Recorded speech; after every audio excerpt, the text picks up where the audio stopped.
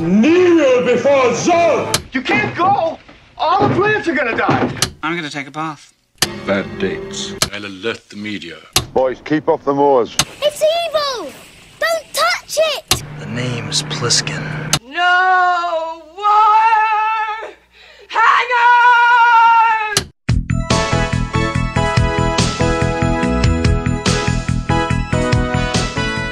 Welcome to Vintage Video, where we're rewatching the 80s so you don't have to. We'll be reviewing every major film release of the 1980s in chronological order, overanalyzing what you've seen and spoiling what you haven't. I'm Patrick O'Reilly. I'm Jesse Bayless. And I'm Richard Wells. And today we're discussing Bloody Birthday, released April 28, 1981. It was written by Ed Hunt and Barry Pearson, directed by Hunt, and released by Rearguard Productions. Jessica Alba was born the day this film was released. Bwah, bwah, bwah. She's a murderer. Probably, as a result. But was there also an eclipse? No, not at all. And other babies born on that day? Probably. I need to figure out which celebrity turned exactly 10. I guarantee there was at least one other baby born that day. Chances are... Like the trick question is, like, how many birthdays are there in a year? 365. That's right. Depending on the year. Early working title was Happy Birthday, but that was changed to avoid confusion with 1981's Happy Birthday to Me, but I'm not sure that fixed the problem. Bloody Birthday and Happy Birthday to Me being a horror film makes me confuse them anyway. I might have gone with the French title, which translates to The Killers of the Eclipse. Sure. Do you guys recall the last time that someone was driven to murder by an eclipse? Sphinx? That's right. Or no, sorry. Wrong. No, sorry, not Sphinx. The other one. God damn it. We watched this stuff such quick succession. Awakening? Yeah. Awakening. I get those two mixed up in my head. Thank you, Richard. I don't, even though I said yes when you said Sphinx. But I will edit that part out. Yeah. And this part. I just have Jesse say Sphinx over and over again. Sphinx? Sphinx. Sphinx? And then I'll cut in me saying this. Stop guessing Sphinx, Jesse. You're freaking everybody out. Apparently, this version was cut down from a much more graphic version with gorier kills.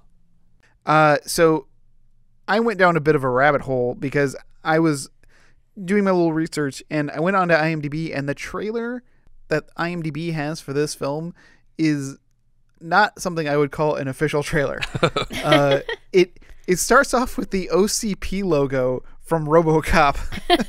And I was like, what? Was there an actual production company that used this logo before RoboCop? Well, it looks like what the trailer is for, maybe for a TV distribution of it or something like that, or like a re-release. It doesn't look like it's the original release to me.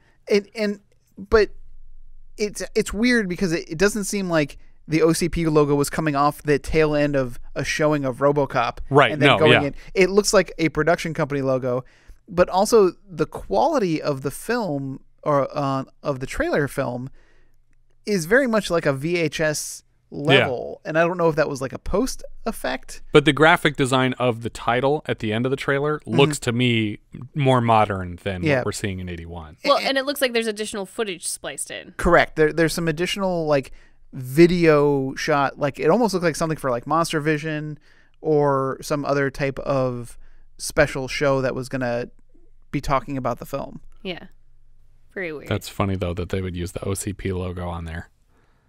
We open the film on Meadowvale Hospital on June 9th, 1970, as a doctor pulls up outside in a convertible. Coincidentally, this is the day my father could first legally drink alcohol. June 9th, 1970. He turned 21 that day. Happy birthday, Dad. At the front doors, a nurse informs him that they currently have 3 women in labor, and he advises her against staring at the eclipse. We cut to a time lapse by a series of crossfades as the moon blocks out the sun, and we overhear the doctor moving from hospital room to hospital room to deliver a boy, a girl, and a boy. 8 days shy of 10 years later, we fade to a cemetery in Meadowvale, California, June 1st, 1980. A couple, Annie Smith and Duke Benson, are making out at the foot of a tree. He introduces her to the ambulance game, which is a fun game about ignoring consent. He tells her that his hand is an ambulance and that as he drives it up the surface of her thigh, she is instructed to say red light when she wants the ambulance to stop. But when she does... Red light. Never heard an ambulance stopping for a red light. They kiss some more. So smooth. Yeah. This guy needs Miss 45 on his case. Yeah. They kiss some more, and he pulls out one of her boobs. Things start getting hot and heavy, and they decide to relocate into an open grave where they're less likely to get caught. Yeah, I was like, you're already in a graveyard, which is like, Isn't this sexy enough for you? Yeah, does this do it for you? But to go into an open grave to continue this, I don't get it. I guess it would be warmer, maybe? I think it's just to stay out of the line of sight yeah, from it's the less road. out of view. But I'm not a cemetery owner-operator. Do you leave the graves open at night, or do you dig them in the morning that something's going into them? I mean, maybe you do leave some open. But or you would maybe cover it, like something. It just seems weird to me that they would leave open holes like that. Not that people necessarily get trapped in these all the time. The POV of someone else in the graveyard approaches the grave, and dirt starts to fall in on the lovemakers. Duke assumes this is the work of someone named Willard and stands to pick a fight, but is suddenly smashed twice across the face with a shovel and collapses back into the hole. And it's amazing Foley work on this shovel. Yeah. It's one sound short of just me actually going whoopsh, whoopsh.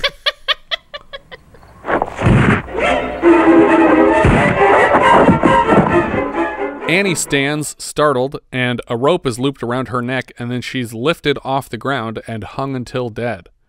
Duke regains consciousness and grabs onto Annie to pull her down, which is actually just hanging her worse.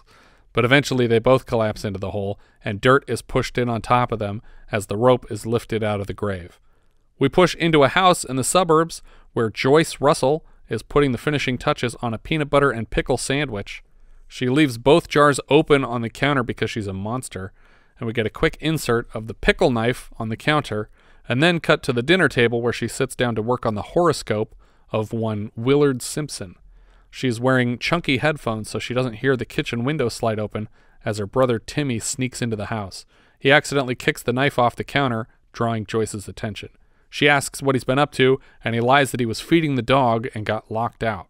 She rushes him off to bed, and we cut to the next day as Joyce leaves Meadowvale High School and jogs down the street to Thomas Edison Elementary School, where Sheriff Brody is standing at the head of the class and asks the students the importance of cooperating with the police. He calls on Curtis, and Curtis answers that the job of the police is to protect people, which might have been the popular theory in 1981, but according to the town of Castle Rock versus Gonzales, the Supreme Court decided 7-2 that police agencies are not obligated to provide protection of citizens. That's right. Joyce approaches the teacher's desk and is called out for getting here late, even though she left high school exactly when the bell rang and ran the whole way here. I'm not sure how she could have made it any faster. But the bell doesn't dismiss her. That's true. It's simply, how does she put it? I'll get to it. I got it here. Okay. The Brody presentation gets a little darker. Does anybody know what the word murder means? Debbie? It's when someone kills someone, like on TV. No, honey. Not like on TV. TV is just pretend. What does he think we are, a bunch of babies? Yeah, no shit, Sheriff. We know TV's pretend. Sheriff Brody presents the class with a handle of a jump rope and asks if anyone recognizes it. He also informs them all of the death of the teens in the graveyard and asks if any of them were there or saw anything unusual. I think in a real investigation, this is not something anyone would ever discuss with kids like this. Yeah. Except in a universe where the killers happen to be children. The bell rings and Miss Davis addresses the class. That bell does not mean that you are dismissed. It is only a signal for me to dismiss you.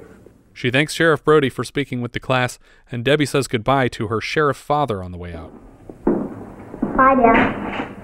Bye, honey. Davis makes the kids sit up straight in their desks before dismissing them. Joyce grabs Timmy on his way out of the classroom and asks where he was the night before. He's sticking to his dog feeding story. Joyce tells Timmy that if Mom or Dad call, not to tell them about the murders because Dad has a bad heart, implying that the school didn't even check with parents before involving the entire class in a local murder investigation. Yeah.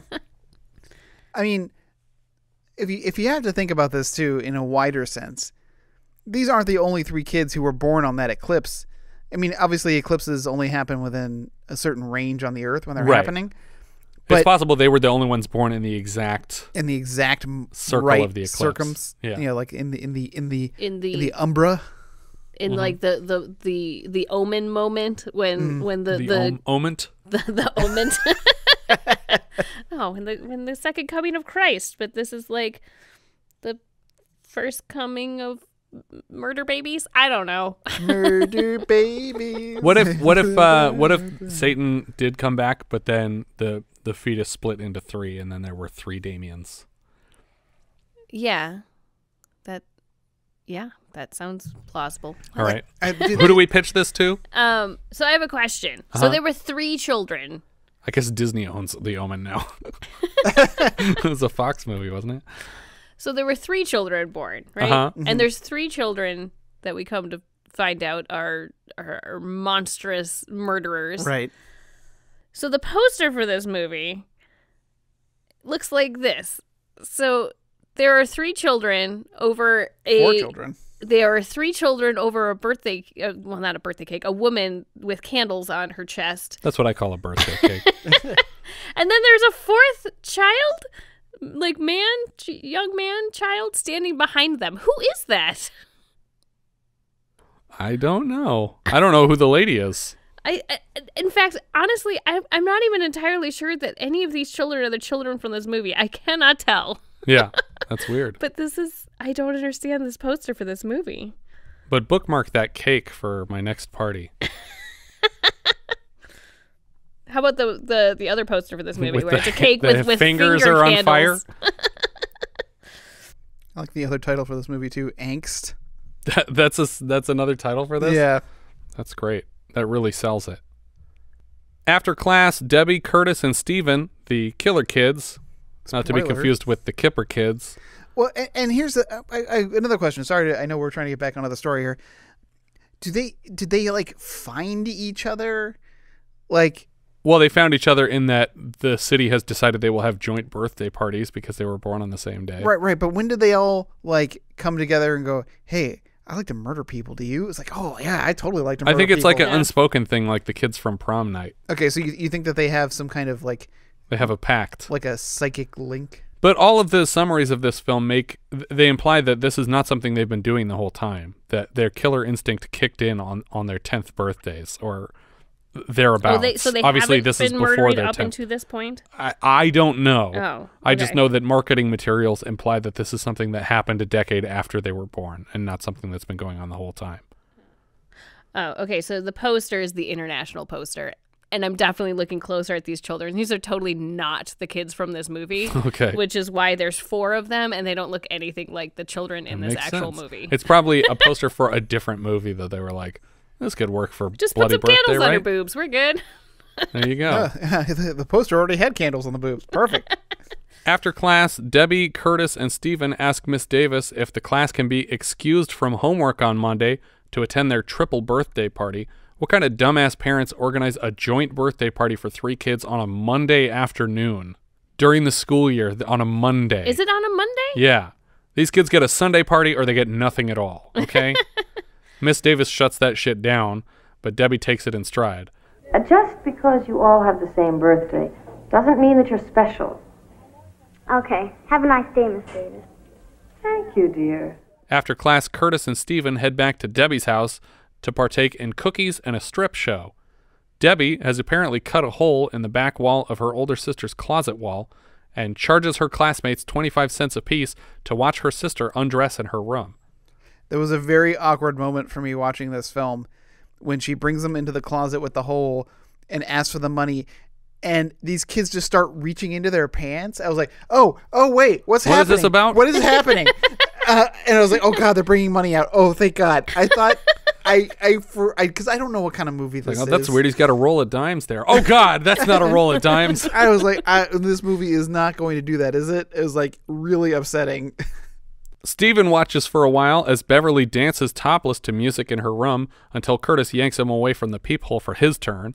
Beverly starts to pull down her panties when Debbie takes them away from the hole, informing them that it's another 10 cents to keep watching.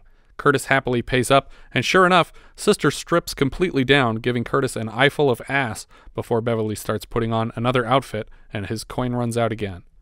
Beverly sees Joyce walking by outside and asks her to wait up.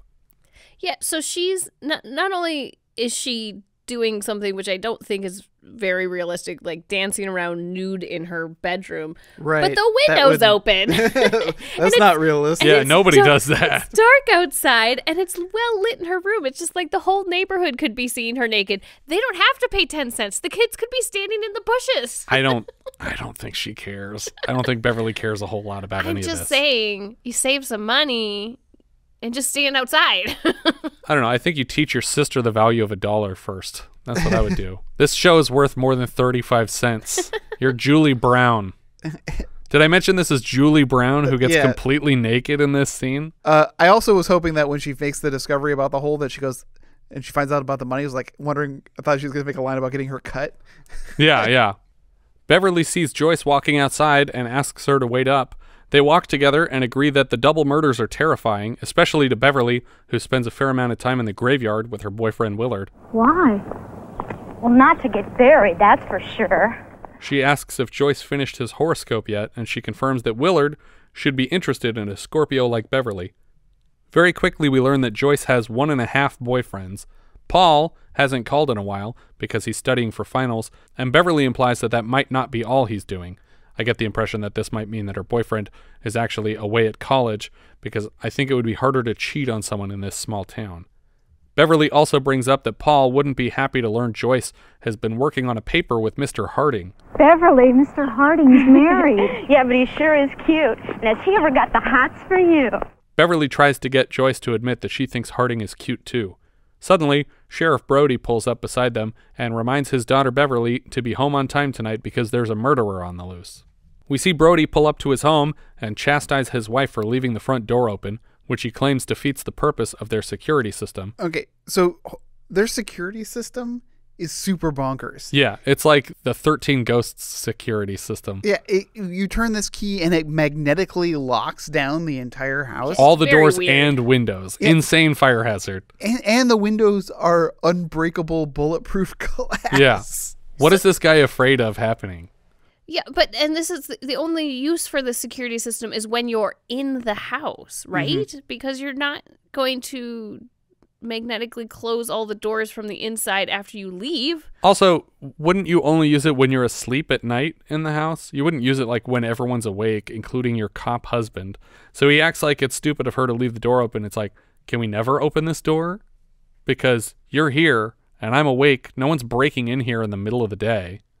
Mrs. Brody apologizes, but she's been distracted planning for the triple birthday party, which is apparently such a fascinating event that everybody in town is expected to attend. Outside, we see someone place a skateboard across the concrete steps to the house. Debbie calls her father out, and he successfully evades the skateboard on his way down the steps. Yeah, I was like, oh, was that intentional? Yeah, was he looking where he's stepping like someone who's using stairs might do, or did he just happen to walk around it? He asks her what's wrong, and she tosses the rest of the jump rope on the ground. Funny that the cop expected children to recognize the jump rope handle used to kill the teens in the graveyard and somehow didn't recognize it as belonging to his own daughter. It's like, does anyone recognize this? Oh, I bought this. This is ours. Crap. Ignore this. He leans down to inspect it, and when he asks where she got it, Steve comes in with a bat and just demolishes Sheriff Brody's head with it. He smashes him over and over as Debbie smiles down at her dying father. The birthday kids drag Brody's corpse to the steps outside the house, and just as they're positioning it, Timmy comes through the gate at the end of the yard to see what they're up to. Debbie shouts to her mother, "Mom, Daddy fell! Mom, Daddy fell!" We hard cut to Brody's funeral. Yeah. Don't you think that smashing a man repeatedly in the head with a baseball bat does not look consistent with slipping on a skateboard on some concrete steps? I think that the coroner's hitting the bottle in this town. And because, yeah, you're right. There's no way you could confuse multiple contusions of blunt force trauma of a bat smashing a person's face in with, oh, I slipped and hit a concrete step. It's not the same thing, unless it's like a whole flight of stairs. or unless that bat had like it just had a corner on it. He just put a concrete corner on it. Yeah, just hitting it with that corner to make sure it was consistent. I like this idea. Clever. Too bad you only have like a half a step up to your house. It doesn't quite work. All right, I'll have to think of something more clever to kill you undetected. We hard cut to Brody's funeral. Debbie looks toward Curtis and Steve through fake tears, and they look at Timmy and then nod at each other as if a plan is settled. We cut to Curtis, Steve, Timmy, and another kid playing hide-and-seek in a junkyard. Steve is counting down, and Curtis doesn't want witnesses, so he points a gun at the other kid, who I think is named Jimmy. He points a gun at Jimmy and then tells him not to copy their hiding spot. So Jimmy's just like, fuck this, and he leaves to go home. Curtis convinces Timmy to hide in an old refrigerator and then buckles it closed. We cut to the high school, where Joyce is having a horoscope chat with Mr. Harding. She tells him that every 20 years, a certain arrangement of planets predicts bad luck, and that as a result, every president elected those years dies in office. It turns out this was sort of true at the time, though the deaths didn't begin until 1840. They lasted straight through every 20 years until John Hinckley Jr. fucked up the pattern less than a month prior to this film's release. In 1840, William Henry Harrison was elected, and later contracted pneumonia and died after exactly 1 month in office. There's William Henry Harrison! I died in 30 days! As a result, the series of deaths is sometimes referred to as the Curse of Tippecanoe or the Curse of Tecumseh, after the Shawnee leader against whom Harrison fought in the 1811 Battle of Tippecanoe. Harrison was the first president to die in office and sparked a constitutional crisis because it was not clear from the text if the vice president should be sworn in as president or if he should simply take over the duties of the vacated office. Ultimately, it was decided that VP John Tyler would be sworn in as the new president. 20 years later, in 1860, Abraham Lincoln was elected and later famously died of autoerotic asphyxiation. In 1880, James Garfield was elected and was assassinated less than 4 months into his term. In 1900, William McKinley... It's just... it's so rude. Oh, was it too soon?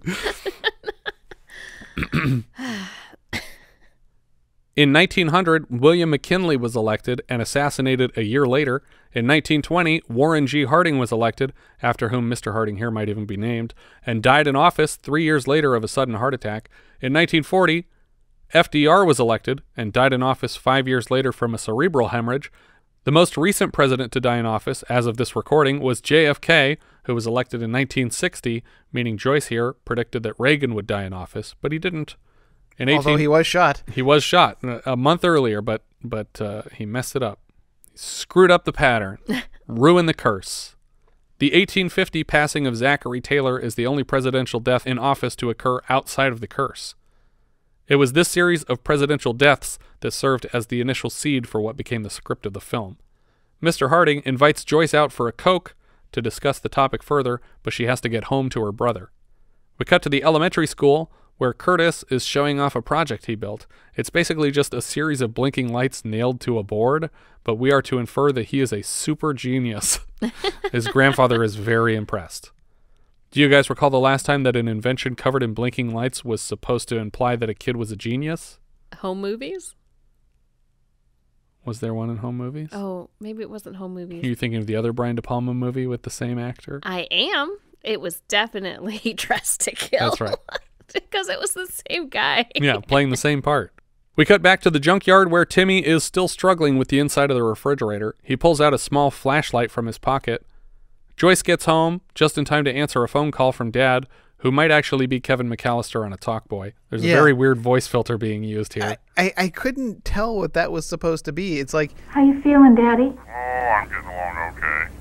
You got everything under control? Sure. It almost felt like they had to have another actor fill in, but it's like, but we don't want to confuse the people and have it think that it's you. I almost feel like whenever they needed to record this, that they only had a woman available, so they had to pitch it down, because it doesn't even sound human the way they changed the voice. And women are not human. I was waiting for that line. Oh my God.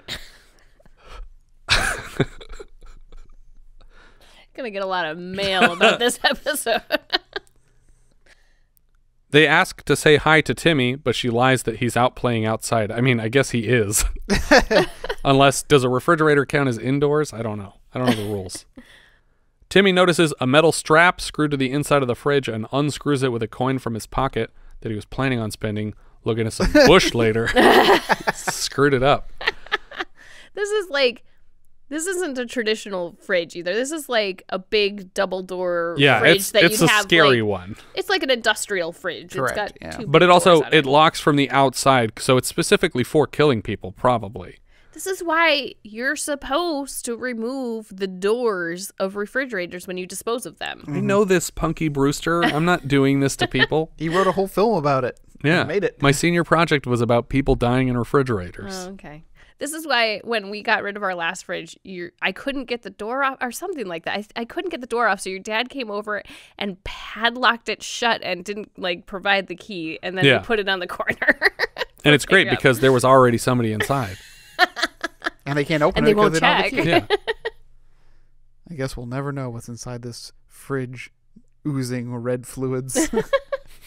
Timmy notices a metal strap screwed into the inside of the fridge and unscrews it with a coin. He sticks the strip of metal through the crack in the refrigerator doors and manages to jimmy the lock open.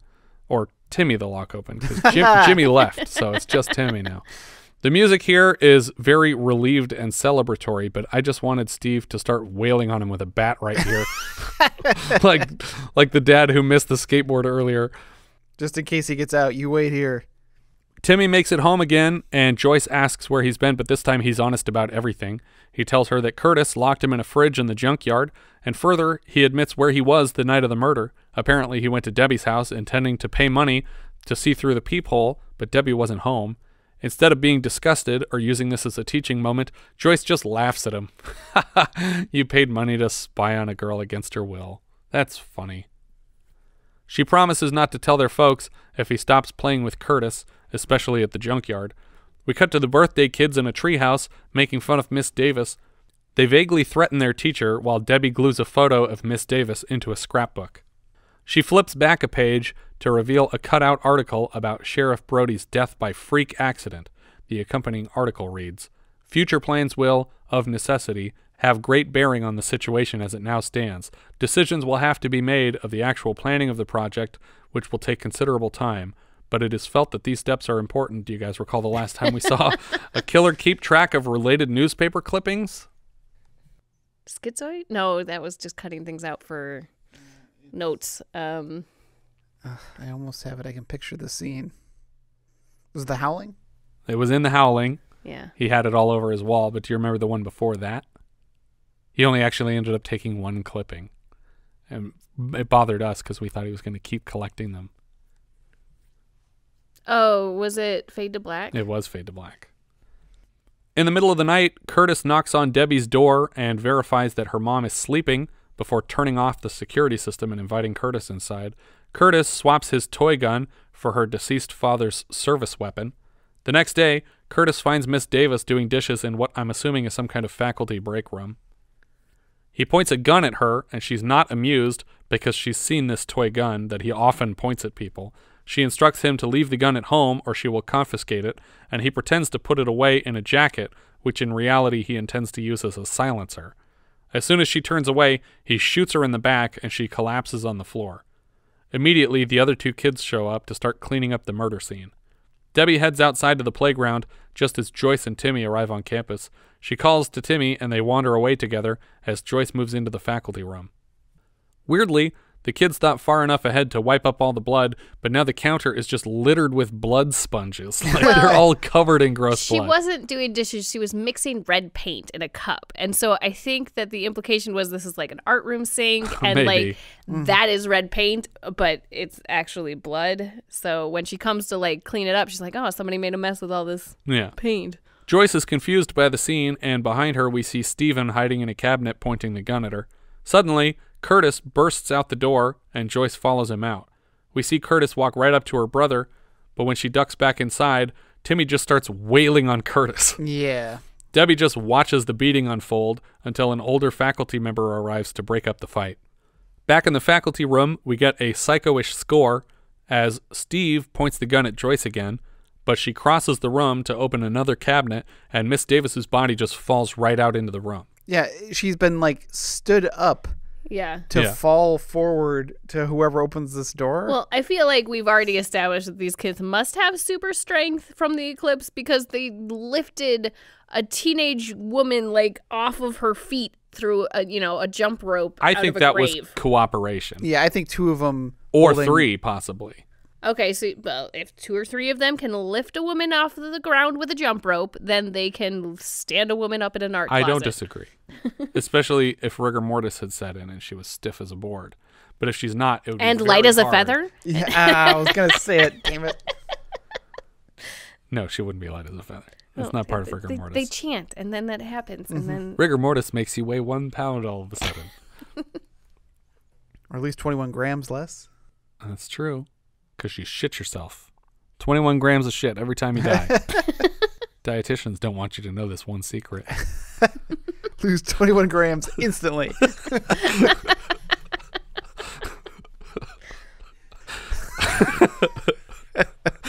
By hanging yourself like Abe Lincoln. Oh, God. Is this a reference to something? No, it's just I don't have to explain to people how Lincoln died. They know how Lincoln died. Okay. So I get to pick whatever I want as a funny joke. Eh. People will laugh at that. Especially since Jess laughed at it.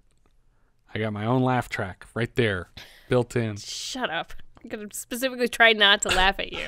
They won't Don't work. do that. I've That'll tried. hurt the show. Joyce runs screaming from the room, and then we see Steve step out of his hiding place carrying a lunchbox. We see a police car pull into Joyce and Timmy's driveway, and it looks like a deputy has given Joyce a ride home. Or is he the sheriff now? Or is Steve the sheriff now because he killed the previous sheriff? Is that the right of succession? Did he just take the star off of her dad's chest and pin it to himself? Well, I thought this lunchbox thing was going to come into play. I thought, they're going to put the gun in Timmy's lunchbox. Oh, I thought it was just a way to move the gun from room to room. I realized that that's what it is now. Yeah. But I thought for sure they were going to frame Timmy. That would work. On the front door, she finds a note that reads, Joyce, I'm playing at the junkyard. Timmy. Instead of suddenly remembering that she left her brother at the school with a murderer and rushing back for him, she assumes that the note is authentic and that her brother has not only broken his promise, but uncharacteristically left a note to announce it. And left it outside of the house? Yeah. We cut to Timmy walking down an alley behind Debbie's yard, and she notices him from her treehouse and invites him up. At first, it seems like this scene is going to get crazy dark because in a row, she asks if he knows how to play doctor and then admits that she knows how to play ambulance, as though she intends to play either of those games with Timmy here. Timmy positions himself in the easiest kill position possible, precariously balanced on the treehouse railing overlooking a sharp tree that he could easily be impaled on. Suddenly, they hear the phone ring, but neither of them moves to answer it. It still ends up saving Timmy's life, but maybe Debbie was just trying to slow him down for a bit, because we cut to Joyce calling his name at the junkyard. A child wearing a white sheet over his head with eye holes cut in it sits up in the driver's seat of an old car. Joyce finds the fridge that Timmy described with part of his flashlight and the bent metal strap inside. I feel like if I was this kid, I would keep that strap in my pocket forever. Yeah. Because you never know when they're going to lock you in this refrigerator again. Yeah. This costume of the kid with the sheet over his head because it's got like a rope tied around his neck to keep him comes back right away. Well, not only does it come back right away in the next movie, both occurrences remind me of the Trick or Treat character. Oh, totally. Oh, yeah. And I'm just wondering if either of these instances, this one or the next movie, I'm sure Trick or Treat it. is a Jason reference. It's probably a Jason reference. You're right. I like that movie. Trick or Treat? Yeah. Again, you know how I am on horror films. You don't like horror films, but I think it's just campy enough that it's a lot of fun. We get an insert of kid hands hot wiring the car. They get it started, and then a second pair of hands operate the pedals. The old wreck comes lurching around the fridge and chases Joyce through the junkyard. Instead of trying to survive, she keeps running into the path of the vehicle, either ahead of it or behind it. She eventually finds some old steel cables and quickly stuffs her foot into a knot of wire.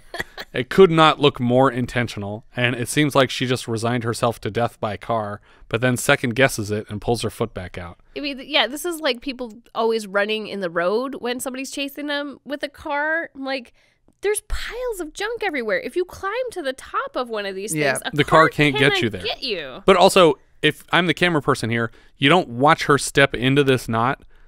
You see her running and then suddenly get caught on something, and then her foot is already tied up in the stuff. Yeah, you don't show her carefully step into it. It was very poorly executed shot. The kids prop the car against some junk and then tie the pedal down. They escape the car before they yank a cord tied to the gear shift to put it back in drive, and then it rolls after Joyce toward a ledge, and after she jumps out of the way, the car crashes over it just as the police pull up. The same cop that just dropped her off at home confirms that there's nobody in the car that just crashed.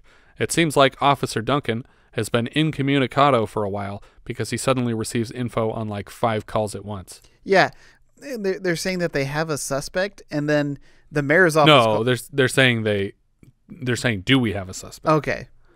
God damn it, Duncan, where the hell are you? Here, over. Okay. We'll call from Deirdre Wilson across from the graveyard. Think she saw a psycho lurking. I got it, Dave. Call from Cookie Lamar. A psycho menaced her while she was taking a shower. Call from the press. Do we have a suspect? Call from your wife. Do we have a suspect? Call from the mayor. Do we have an expletive-deleted suspect? In the bedroom, we see Curtis practicing drawing his gun on people as fast as possible. Do you guys recall the last time we saw a character practicing pointing their gun at people in a bedroom mirror? I assume that it's our last movie. Miss 45, that's right. Curtis climbs out of his window, and we cut to Joyce and Timmy watching the news. This is where we learn that Miss Davis's first name is Viola, which is amusing because there's a famous actress with that name. Do you guys recall the last time that a character coincidentally shared the name with a famous actor from the future? Or at least the most recent time I can recall? There was an inspector named Robert Townsend in The Fiendish Plot of Dr. Fu Manchu. Joyce tells Timmy that he isn't going anywhere by himself, and we cut to Curtis prowling the neighborhood with his gun drawn. He finds a girl playing catch with Jimmy in the dark. He cocks the gun and points it at them, but Jimmy's dad calls them inside, and Curtis aborts the mission. Back at Joyce and Timmy's place, she is reading him horoscope profiles and asking him to guess who they apply to. Then we get an awkward little misunderstanding here. You are extremely concerned about your attractiveness, totally confident, and enormously seductive. You, right? Wrong. Beverly. Yeah. We see a POV through the hole in Beverly's closet wall as she cries about her father's death. Her boyfriend Willard sits nearby, half-assedly consoling her. Beverly complains that her sister didn't even seem to care, and we see Debbie pick up an arrow and stick it through the hole to push some of Beverly's hanging clothes out of the way. Beverly and Willard start making out hardcore, and Debbie leans in close to watch. We cut back to Joyce, who has just finished making Debbie's chart. Considering everyone in town knows that these 3 kids were born simultaneously, and birth time is literally the only metric that correlates to a horoscope, it's weird that she didn't just call this the chart for all 3 kids. She says that the eclipse during their birth means that the sun and moon were both blocking Saturn, which controls emotions. Curtis sees Timmy taking out the trash and then spies on him and his sister sitting in the living room with horoscopes spread all over the floor. He raises the gun toward the window, and we get a bit of the Jaws score here.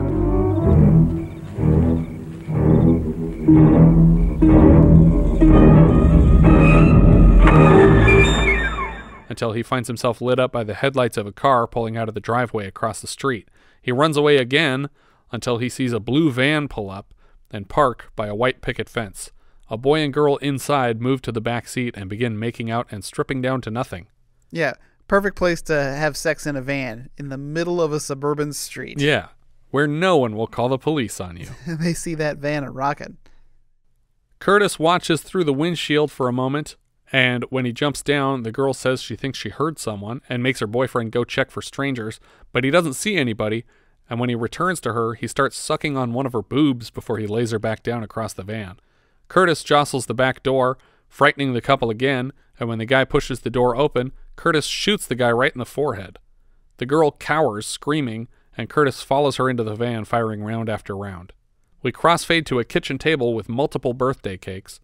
Curtis sticks a knife in one and then licks off some of the frosting. So, okay, so now we're at the birthday, and we are how many days post father's death? Like 2 days? Well, like a week after. Well, yeah, because it was supposed to be like the following. He died on the 1st, and their birthday is on the 9th. Oh, okay. I just think it's odd that you would continue with this birthday party after his death. Like, I feel like you'd want to postpone it or change it. The show must go on. Or have somebody else take it over. Like don't do it at your house. Yeah. That's true. That's weird that they're still being asked to host it. Yeah. The audience is standing room only. Everybody gives so much of a shit about the novelty of 3 kids born at the same time that they all left work early on a Monday to be here. Back in the kitchen, Curtis eyeballs a bottle of ant poison. Joyce and Beverly are hanging out in Bev's room when Joyce notices the hole in the wall and points it out to Beverly. Did you know your little sister Debbie's been charging the little boys 25 cents to watch you undress? The look Beverly gives her seems a lot more like, "Yes, how did you know that?" than, "Oh no, I'm so embarrassed." And she proceeds to do absolutely nothing about the hole in the wall or even confront her sister about it. Debbie pulls Curtis aside to mention that Joyce knows the truth and that she's going to tell everybody. Not if they think she's crazy. But what does Joyce even know? She knows that they locked her brother in a fridge and that people have died, but she doesn't have any concrete connection between those. And if she did, she'd already be telling people, wouldn't she? Like, why is she waiting around if she already knows you're murderers? We see Beverly bring out the first cake of the party, and the birthday kids are called over to blow out their candles. Mrs. Brody tries to take a moment to give a speech about her husband. There is one person who is not here today. And he would very much like to have been here today with us all. It's okay, man. It's okay. She is corralled away from the party because she's bumming everybody out. Who would have had her give a speech? Like, I think she wanted to. No. She overestimated her abilities. This is dumb.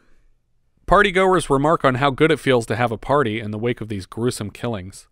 Curtis, one of which happened last night. Yeah. Like, again, all of these people have died within a week, and like this is a large portion of this small town. Multiple murders. And the last killing happened right outside Joyce and Timmy's house. Yeah. They would have for sure heard the shots. Which is just down the street from this, because Timmy runs over to this house all the time, right? So, like, people were murdered out front, and you still have a birthday party? Man, feels good to have a party, though, doesn't it? No. Well, when you know you can go at any minute, might as well celebrate. Yeah. Celebrate every party like it's your last. Treat every day like it's cake day.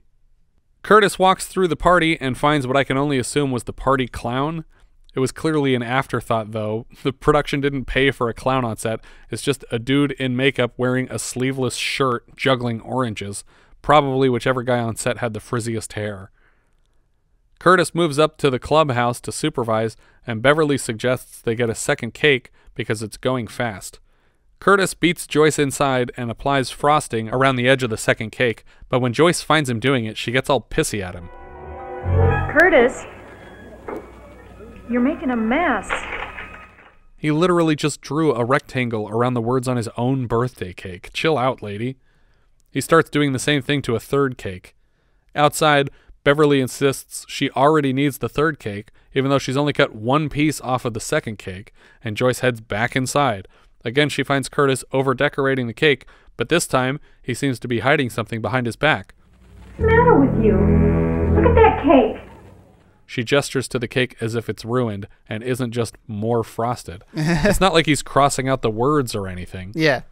I think that it was pretty presumptuous of them to assume that Joyce would be the one coming in to get the cakes and that she would come in. That's true. In rapid succession twice. Yeah. And alone. And how long has he been standing in this kitchen waiting for somebody to get more cake? Well, it's his birthday party going on. Maybe he keeps urging people who aren't Joyce out, like, why don't you send Joyce in here for the cake? She's a really good cake getter. She asks what he's hiding, and he drops the bottle of poison on the ground. She asks what he did with this poison, and he just smiles and says nothing. Joyce races outside and starts slapping cake out of everybody's hands, insisting Curtis has poisoned it. Joyce must lie to these people a lot because they don't even stop eating. Yeah. Curtis claims that he was just putting the poison away, and Curtis's grandfather flat out tells her that she's crazy and drags his gross old hands through the icing and slaps it into his mouth.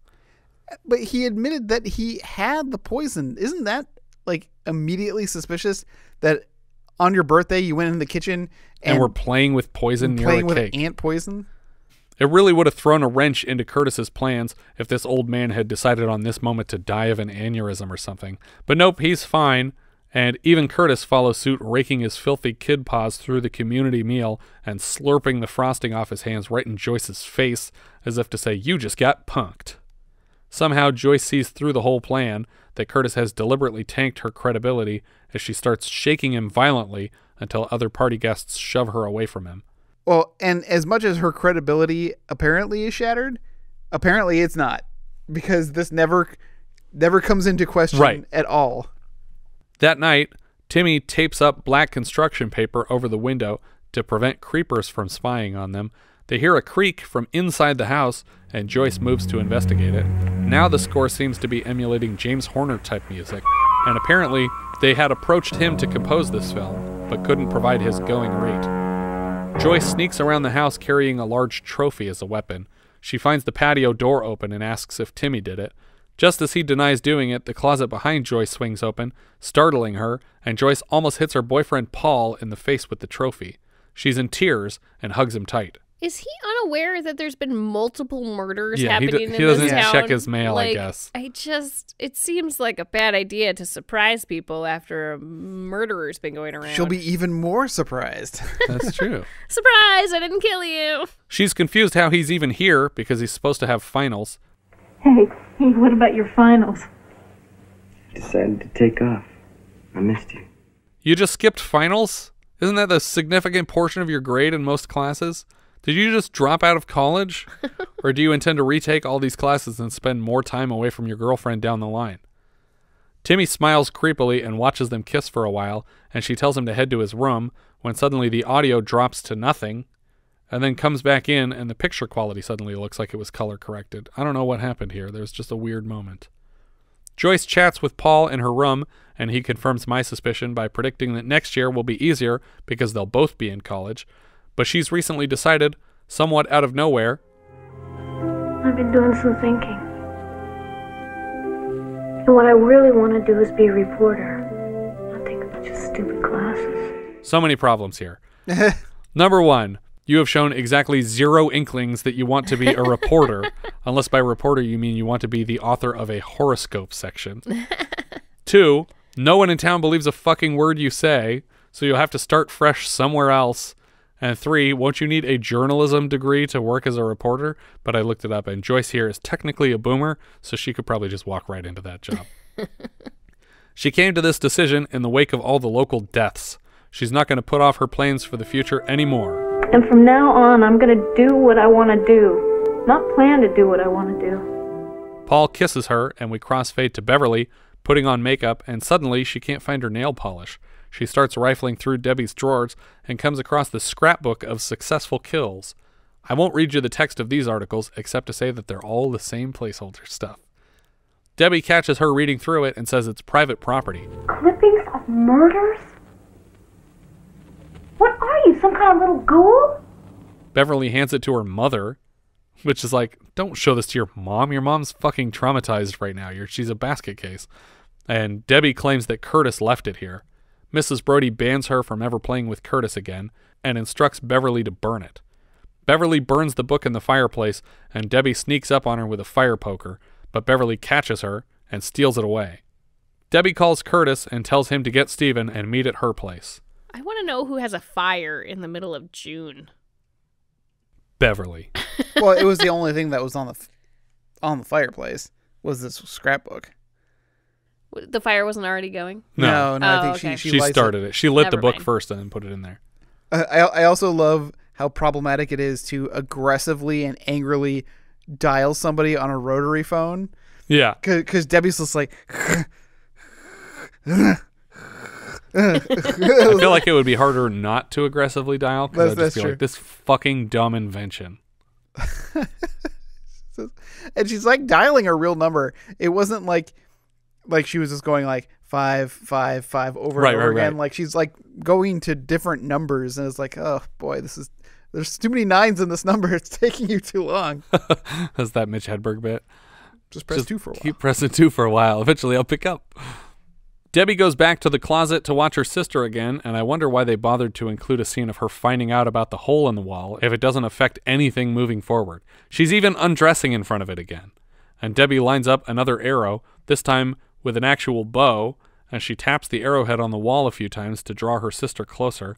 When she's finally close enough, Debbie looses the arrow and it penetrates Beverly's eye and probably brain. She is dead fairly instantly, and Debbie tucks a rag under her head to absorb blood. She hears her friends knock on the door and lets them in while Mrs. Brody takes a shower. The boys are a little disappointed to see Debbie killed her without them. Curtis plucks the arrow from the eye and hands it to Debbie, who just throws it back through the peephole into the closet in the living room.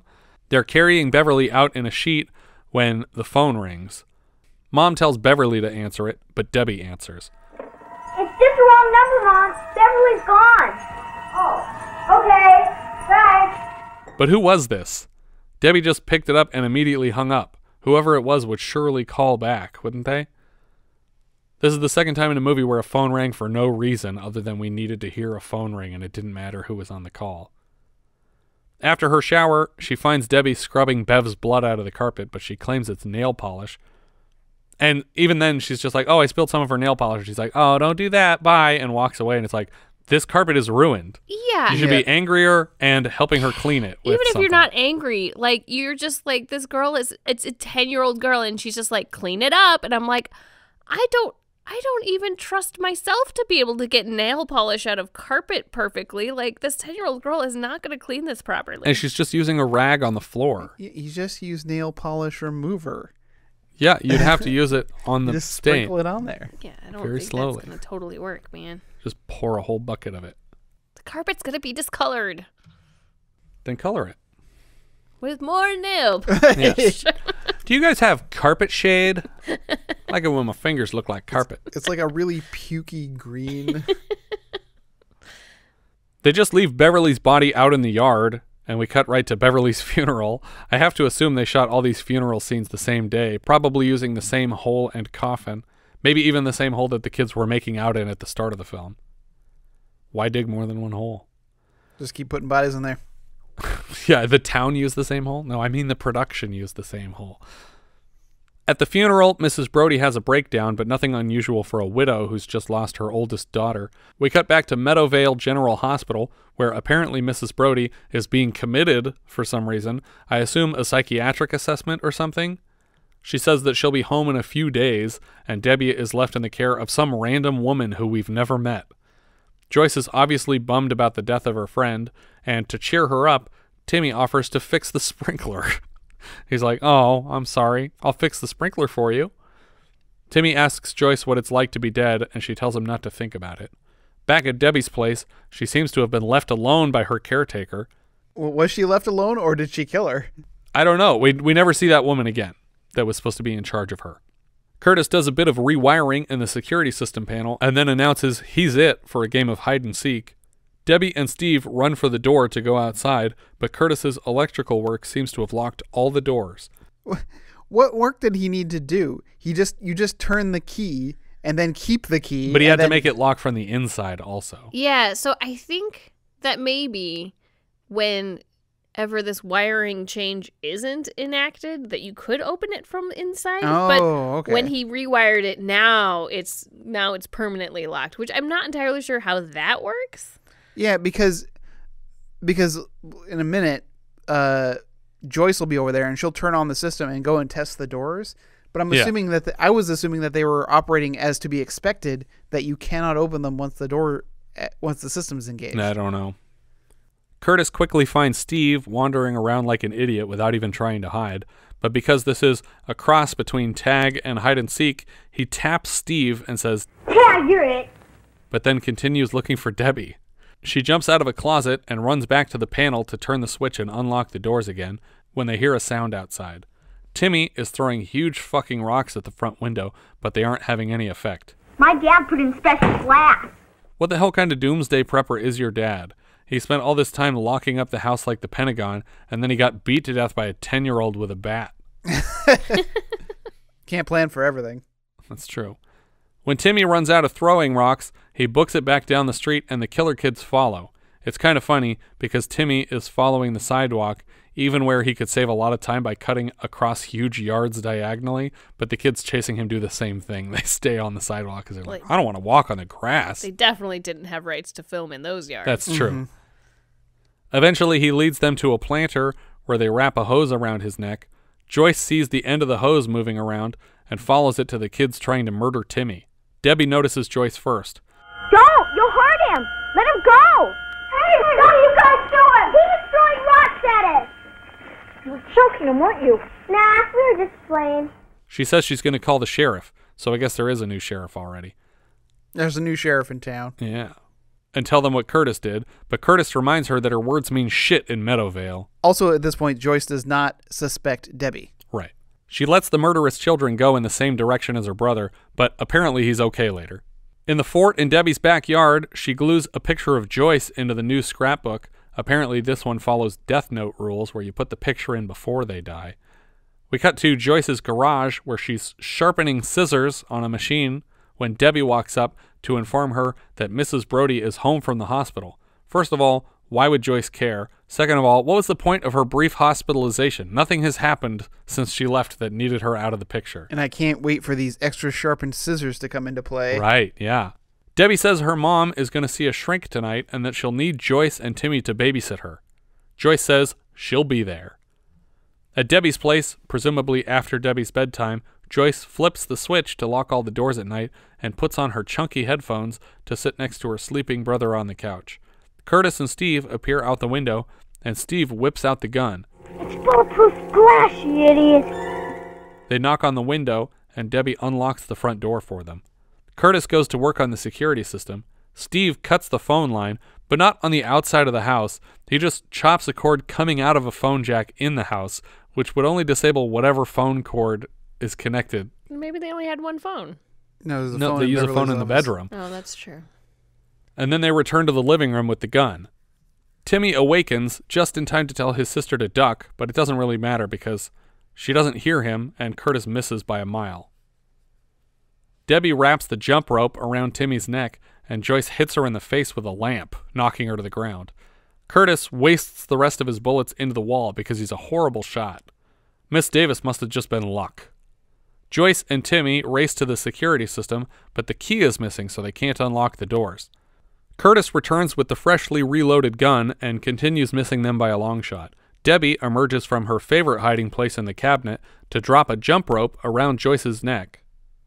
But she breaks free, and the two barricade themselves in Beverly's room. Suddenly, Curtis is firing bullets through the wall at them. Lots now, without bothering to reload. I think I counted 12 shots from this revolver. And he's aiming very high. Joyce tries the phone in Beverly's room, and it magically doesn't work either. Debbie lines up another arrow shot and fires it into the room. She patiently lines up a third shot. Why aren't they closing the closet door?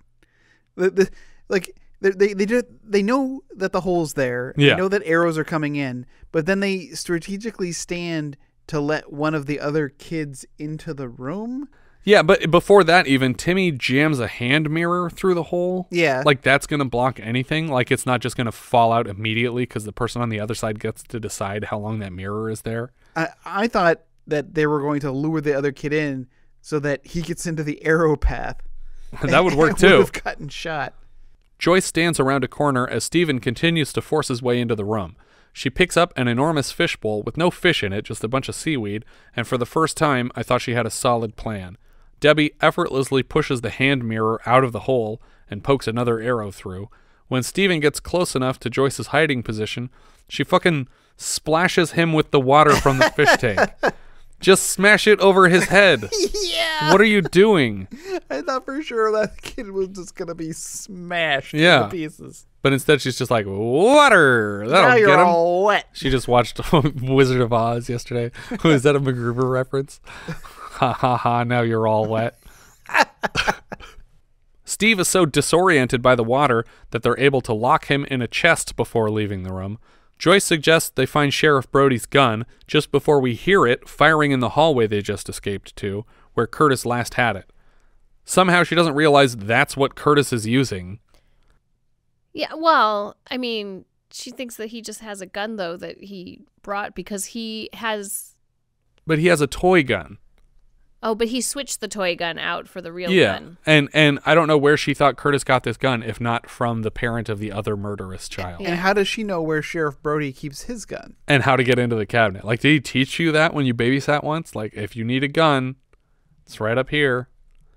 Curtis has them up against the door with the gun drawn, but the gun clicks, out of ammo. Timmy tackles him to the ground. You should learn to count to 6, Junior. Or 12. He just fired 13 shots after the last reload. Joyce gets him hogtied while Debbie watches from across the living room. She takes the gun, opens up the security panel, and just starts wailing on the electronics with the butt of the gun, which, good news, unlocks all the doors and windows. Bad news, allows Debbie to discreetly exit the house into the night. This is the weirdest, worst security system ever. Yeah. Like, I don't even understand how it's traditionally supposed to work because there's a key in it. Yeah. But they always leave the key in it normally. Right. Like, in this instance, the kids took it out. So if the point of this thing is to keep people in your house, what's to stop them from turning the key on the wall? And leaving. And if somebody were to walk in, like, if it's any sort of alarm system, all they have to do is turn the key and your alarm system's off. And the alarm system's going off. I don't understand It might as well be a light switch. The only thing that I could see that is perhaps something that we didn't see, a lot of houses in my neighborhood have glass windows in there on the front door. And so for the deadbolts, it's the kind of deadbolt like you had at your old place where it's a key required on both sides. Yeah. Because those are usually those for easily reached around and broken through windows to unlock the deadbolts. Right. So they kept the key in it all day, but at night when they went to bed, they took the key out. They take the key out. Okay. So we only saw them with the security system operating during the day or when somebody was actively in the rooms. So it's possible that they would take this key to bed with them when the house was secure for the night. Sexy. Joyce sends Timmy across the street to call the police from a neighbor's house. Debbie watches all this from a tree in the yard and suddenly sees her mom pull up to the house. Mommy, Curtis and Steven did some terrible things, and Joyce is going to blame me too. Oh, sweetie, calm down. Know exactly what happened. When Mrs. Brody sees the cops pull up, she backs away with the only family she has left. I had a lot of problems with this too. It's like, why not just say Joyce is going crazy and tied up Timmy and Steven, or Curtis and Steven. Yeah. And she's shooting up the house. And she killed Beverly. Yeah. It's because she likes Willard. Yeah. There's so many easy fixes to this. There's easy outs for all of this because she's already been discredited. Yeah. And I put away that poison because for some reason Joyce had it on the table next to the cake. Yeah. The next day, we see the boys escorted from the police station to a car and likely to jail or some kind of incarceration. Again, why? Did they confess? I don't know. I mean, if they're sociopathic enough, then they might have confessed because they don't see a reason not to. That's true. But they seem pretty secretive about everything. Because, again, Joyce is supposed to be discredited. But Yeah. there have been no consequences for that discreditation. I mean, at least Joyce has a witness in the form of Timmy. Yeah. Who can corroborate everything she said, and even all the separate physical it. evidence around the house. Yeah. Like a wet little boy in a trunk and a hog-tied Curtis. Yeah. You just left one kid like gimped in the trunk. I wouldn't even mention him. I would just push him back into the closet and close the door. They just find him a week later. We cut out of town where Debbie is cranking up a jack beside a small roadside motel. It sounds like Debbie has completely convinced her mother that she was going to be blamed for the killings, so Mrs. Brody has come up with a new name for her, Beth Simpson, which is weirdly close to what her older sister Bev's name would have been if she had married her boyfriend Willard Simpson. She would have been Bev Simpson, and now her daughter's name is Beth Simpson. Beth Simpson promises never to talk to strangers again, and as the car pulls away, we push in on the moving truck behind the motel, and we see a man crushed under the axle of the truck because Debbie stole the jack she was playing with from under it, We hold on the dead guy for a moment, and then we fade to black. I actually really like this final reveal because she's just playing with it like it's a silly toy, and then we see that she killed a guy with it. I mean, I like that reveal. I don't understand the mom here, though. Like, she totally just, like, I guess she had some sort of mental breakdown when her husband and daughter were killed, but like, I think don't know. It just seems like a weird switch to be like, okay, I don't have any idea what happened, so let's just go and run away and change your names forever. Yeah, I will continue to protect you. Yeah, she only has one egg left in her basket, and it's this kid. And so whatever she says, yep, that's reality. Let's go with it. I'm not gonna spend the rest of my life arguing with my only surviving family. Yeah, but I'm just like, if like one of our kids walks out to me after I got home from work and be like, they're all gonna blame me for murder, I'm not just gonna throw them in the car and drive and never come back and be like, we're other people now. That's the difference between you and me. I make this look good. And obviously that's much harder to do today, to just become a different person. I think about it this way though. Honestly, I die, and then one of our kids dies, and then another one of our kids dies, and the last one tells you that they're going to be blamed for murder. So they're all you have left. You're not going to run away and start a new life in another state? I think I have more questions before we get in the car. You can ask questions and drive at the same time. You're losing time for every question you ask without the car started. This is fun. No, not really. I thought it was fun. I feel very misled for a movie called Bloody Birthday, in which the birthday is the least bloody day of all. That's true. There wasn't really any blood. Well, I guess the only blood was when the lady got her eye busted in, and there was like a nail little polish. Oh right, the nail polish exploded from her eyeball. What do we call that, Richard? What have we been calling that on the show? The orbit. The orbit. There you go. I don't even like that word. Never mind. Eye socket. That's all the blood we saw came from Julie Brown's eye socket, and there was also, I guess, technically a circle on the forehead of naked dude that was practically wearing underwear still. He was so white, just in this one zone. I don't feel like the children were particularly creepy. I think Debbie was.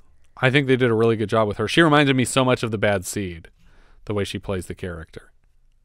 I think Curtis was also pretty menacing. Steven is the one who has like very few lines. Yeah, he doesn't get to do much.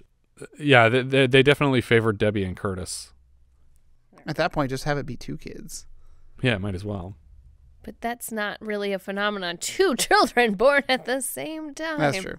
Neither is 3, if you ask me.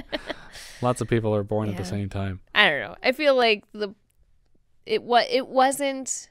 The plot was thin, the acting wasn't all that great, and it wasn't campy enough, and it wasn't gory enough, and it wasn't over the top in any way. They should have killed more people in funnier ways. There should have been more gore. I understand why there's as little gore as there is, because there's kids on set. It's hard to do gore with kids around, and not be flagrantly inappropriate. But I do think that they make up some of that low rating with all the nudity, because it's good to have a lot of nudity in these movies if you're not going to have a lot of blood. So they balance the scales a little bit that way. There's more nudity in here than there has been in most of the slashers that we've dealt with. But I also just like the killer kid genre. I don't dislike the killer kid genre. I just think that this was kind of weak. Yeah, I think these kids could have been a little bit more menacing than they were. They were just kind of sweet kids who were capable of murder. I think that they needed to be more devious with their murders, where all of their murders just seem like murders of opportunity. Yeah, that's true. Like they had this whole thing like a scrapbook. It was like, oh, we're gonna kill the teacher. It's just like, oh, what kind of crazy plan are they gonna come with killing the teacher? Oh, they're just gonna shoot her in the back. I was like, okay, that wasn't as impressive as I was hoping it would be. Yeah.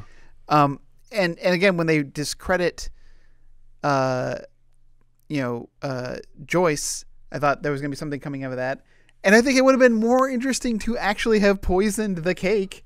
Yeah, and everyone's like vomiting at the birthday party. Yeah. And kill everybody. Or have it look like Guyana, just like everybody's just erupting blood all over the party. Yeah, just like what was it?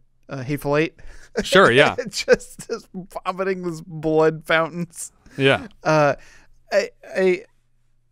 not a horror guy, as you know, but I definitely didn't feel anything about these murders. Yeah. We don't set up any of the victims well enough before they die. Yeah. And like the Beverly character is so poorly written that it's just like, I get naked in front of this window and I got a boyfriend. Oh, someone's spying on me? Oh, anyway.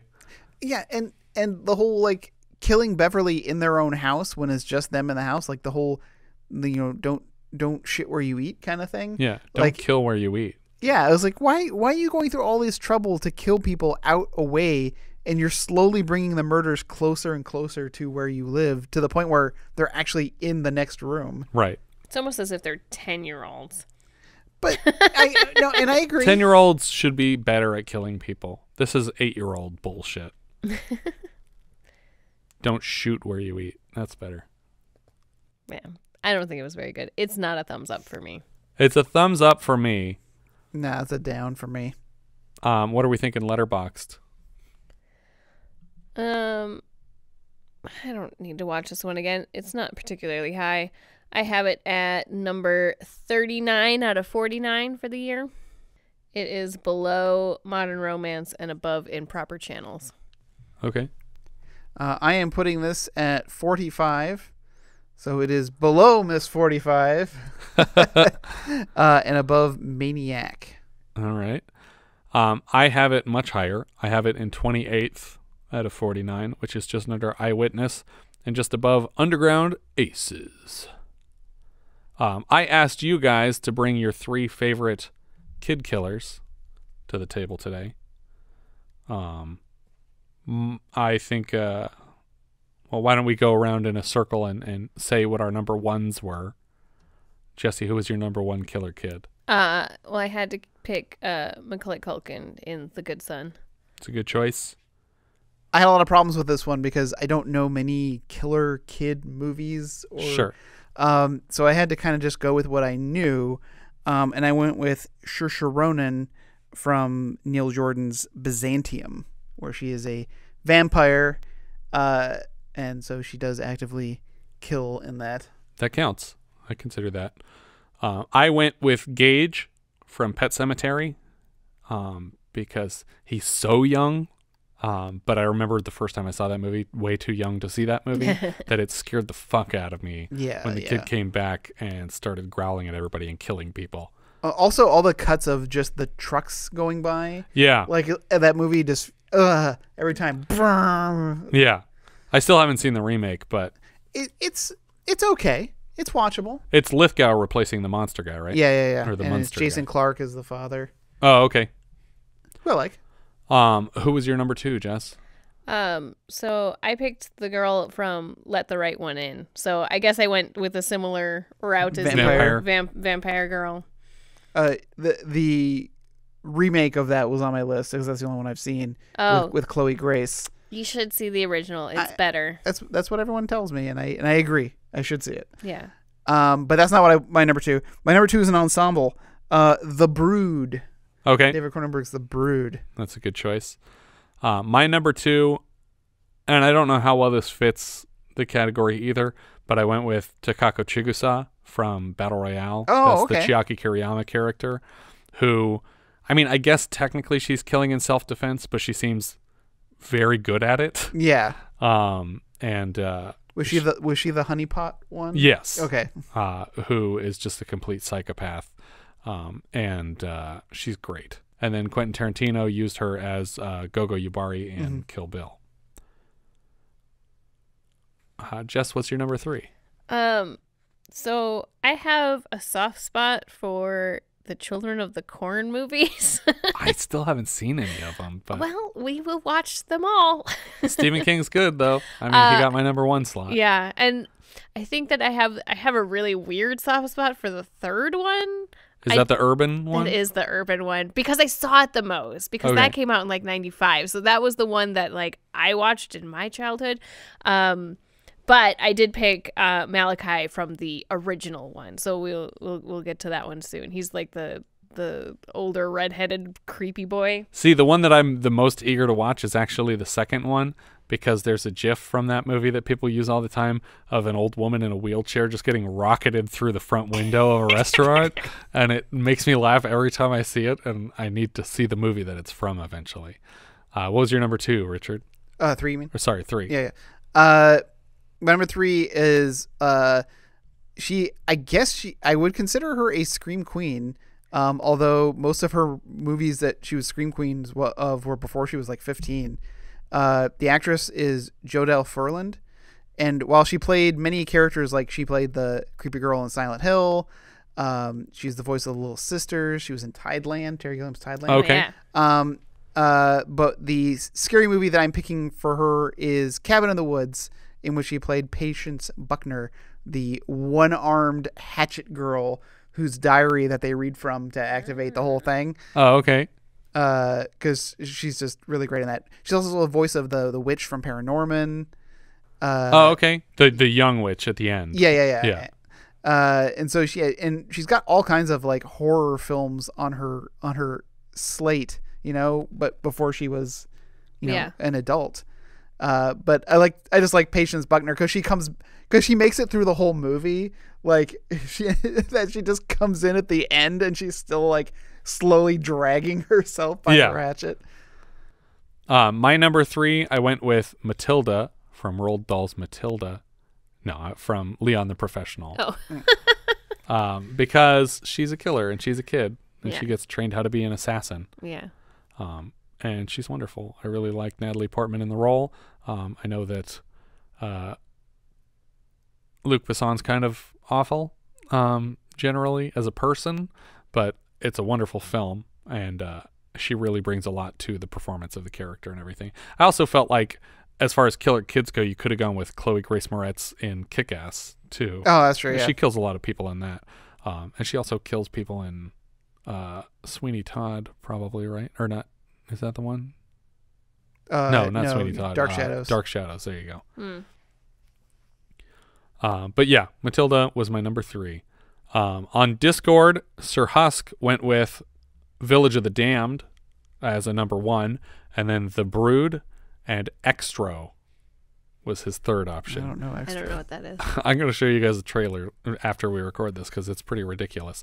But he also had an honorable mention for Alice, Sweet Alice, because of a twist. I can't explain why that didn't technically fit the category. Ariana03 went with Children of the Corn. Benny suggested X-23 from Logan because she kills a lot of people. Oh, yeah, she does. Tanya went with The Bad Seed as number 1, The Hunger Games as number 2, and Carrie as number 3. Carrie's a good one. Yeah. Ian Graham said Little Anakin and Phantom Menace because he kills a bunch of people working on the Death Star. Or is it the Death Star? No, it's one of the Trade Federation ships. But yeah, there definitely were people on there. Yeah. Ray Hughes went with The Brood also. Steven Sperling threw a ton of titles at me, but I think he settled on David Zellaby, as played by Martin Stevens from Village of the Damned. On Twitter, Dr. Butcher MD had another vote for Bad Seed. Helen went with Reagan from The Exorcist. Switch the Envelope podcast went with Damien from The Omen. QUIQUE mentioned Quien Puede Matar a un Niño, a.k.a. Who Can Kill a Child.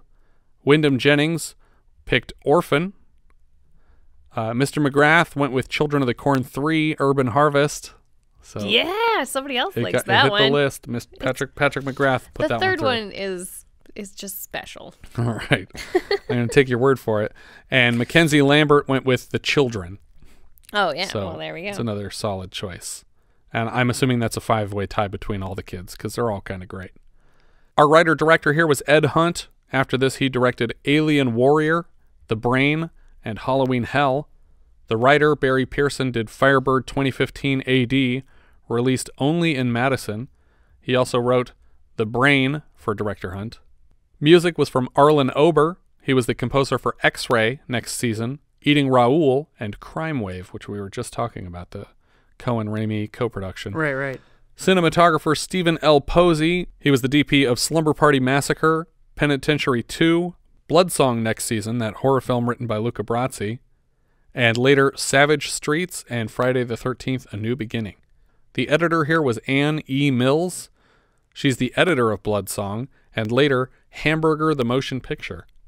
Lori Lethin played Joyce Russel. She was Denise Dalbert in The Day After. That's the TV movie about the end of the world. Julie Brown was Beverly Brody. We had her last season as Candy in Any Which Way You Can, and this season she was apparently in one of the commercials in Incredible Shrinking Woman. Later she's in Police Academy 2, Earth Girls Are Easy, and Shakes the Clown, and she's Miss Stoger, the PE teacher in Clueless. She also voices Lisa in a Goofy movie. I also know she was the voice of Celine, which was an Aladdin animated series character. Oh, okay. And I was like, oh, okay, I know Celine. That's fun. Joe Penny played Mr. Harding. He's back as Officer Phil Buchwald in SOB later this season. Bert Kramer played Sheriff James Brody. He played the Los Angeles Fire Chief in Volcano. K.C. Martel played Timmy Russell. He's Greg in E.T., and he's also Greg in Amityville Horror. Maybe the same Greg? Who knows? Can't he just beam up? This is reality, Greg. Elizabeth Hoy plays Debbie Brody. She's one of the daughters in Blues Brothers that Jake tries to buy. How much for the women? She's back next season in X-Ray as young Susan. Billy Jayne played Curtis Taylor. He's also in X-Ray as young Harry. Brett Camber in Cujo. Buddy Griffith in Just One of the Guys. Brad Langford in Silver Spoons. Mikey Randall in Parker Lewis Can't Lose. And he was Rudy Stein on the Bad News Bears TV series. We saw him earlier this season as the kid who stole Sally Field's wallet in Backroads when the people gave them a ride. He's part of an acting family who seem to be credited half the time with the surname Jayne and half the time as Jacoby. His sister Laura Jacoby shows up in Valley Girl, Rad, and Punchline. Half-brother Scott Jacoby played the titular Bad Ronald in that film, and his brother Bobby Jacoby plays Melvin Plug in the Tremors franchise, appearing in the first and third installments. His now ex-wife April Wayne is also an actress who appeared in MacGyver episode The Eraser as a bartender. That's the scene where MacGyver meets the Eraser and he fixes the jammed soda gun at the bar. Yeah. Susan Strasberg played Miss Viola Davis. She's the daughter of famous acting coach Lee Strasberg. She was Fran in Roller Coaster and Joanne Morgan in Sweet 16. José Ferrer played the Doctor. He was Emperor Shaddam IV in Dune. He's Cyrano in Cyrano de Bergerac, for which he won his Oscar. And he plays Lieutenant Barney Greenwald, the defense attorney in the Caine Mutiny. There was a doctor in this movie? He's seen running up to the hospital during the eclipse. Oh, that's it? And, yeah. Well, and then... It's a big name for that one shot. Yeah. And then he talks over the eclipse montage. Mm. Ben Marley plays Duke Benson. He was Patrick in Jaws 2 and young John in Apollo 13. Eric Hope plays Annie Smith. She's back as Diana in Graduation Day, just around the corner. Ellen Geer played Madge. She's Sunshine Door. That's the hippie girl that Harold's mom sets him up with to do the Romeo and Juliet scenes, who stabs herself in Harold and Maude. She was also Louise in our mini-sode review of On the Nickel. She's Rose in Clear and Present Danger, and Bonnie in Phenomenon. William Boyette doesn't say what character he played, but he has lots of credits dating back to the early 50s. He's a government liaison in The Rocketeer. He's Judge Move-Along Monahan in The Newsies, and he's the desk sergeant in Theodore Rex. Shane Butterworth played a classmate. He was Gary Tuskin in Exorcist II: The Heretic, and Timmy Lupus on the Bad News Bears TV series. Ward Costello played Mr. Taylor. He was General Marshall in MacArthur and General Rogers in Firefox. We'll see him again later this season for Whose Life Is It Anyway? Michael Dudikoff was in this movie. Yeah. He played Willard. He was Millie's houseboy in our mini-sode review of The Black Marble. He's a conscript in Tron, but he's likely best known as Joe from Golan Globus's American Ninja series, where he appears in the first, second, and fourth installments. He played Robert Scandal Jackson on a TV series called Cobra. But here he was Beverly's boyfriend, who we only see sitting slightly out of frame as someone's watching them through the peephole. Cyril O'Reilly played Paul, that's Laurie's boyfriend. He was a soldier in Airplane, and Tim in Porky's and Porky's 2. Ruth Silviera played Dr. Newell's nurse in Oh God Book 2 and Second Lady Shockley in First Family last year. She's also credited as an announcer in THX 1138. Sylvia Wright played the girl in the van. She was Carol in Terror on Tour from the makers of Home Sweet Home. John Avery played the guy in the van. He's Danny in Wacko, which is a Graydon Clark film we'll be getting to soon. And he was Aaron on Arc 2. Nathan Roberts played a reporter in The Formula, but we don't have a credit for him in this movie. I think that's everything for Bloody Birthday. If you guys have any thoughts you'd like to share with us, we are Vintage Video Pod on Twitter, Facebook, Instagram, and Letterboxd. Where, as I said before, you can find each of our full movie rankings for the year. We can also be found at vintagevideopodcast.com. We also have a Discord now. Join the 24/7 movie chat and share your thoughts on episodes past, present, and future at vintagevideopodcast.com/discord. And if you're listening on YouTube, don't forget to subscribe. Thank you so much for listening, and I hope you'll join us next time when we'll be discussing Friday the 13th Part 2, which IMDb describes like so. Mrs. Voorhees is dead, and Camp Crystal Lake is shut down, but a camp next to the infamous place is getting stalked by an unknown assailant. We leave you now with a trailer for Friday the 13th Part 2.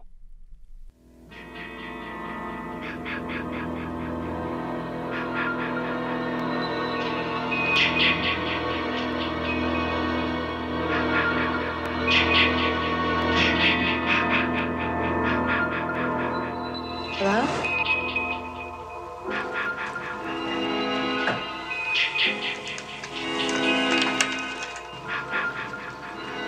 On a June night in 1980, Friday the 13th, 12 of her friends were murdered.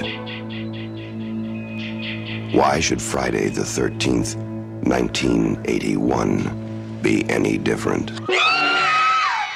Friday the 13th, Part 2. The body count continues. 14. All doomed. You're all doomed. 15. God. 16. Help! 17.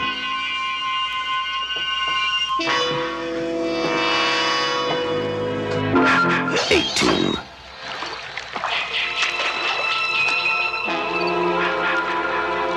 19.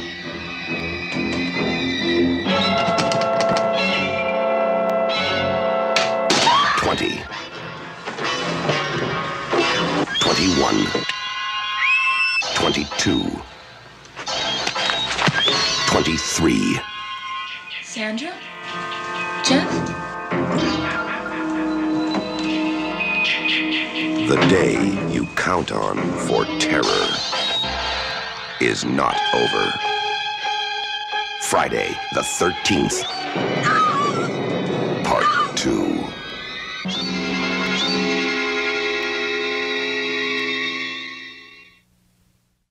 Sphinx? Sphinx? Sphinx?